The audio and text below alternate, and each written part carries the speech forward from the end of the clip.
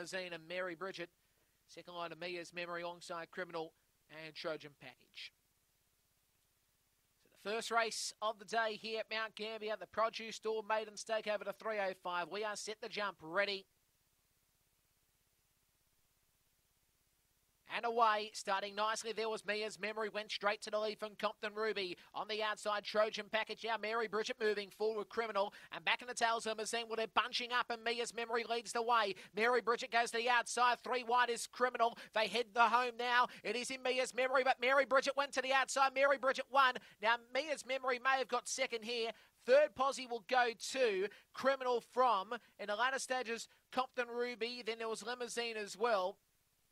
And if I haven't called Trojan Package, and the race time will be 17:90 odd.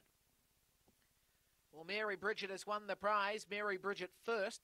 7 black getting there. From the 9 green and white and Mia's Memory. And third will be Criminal, the 4 blue.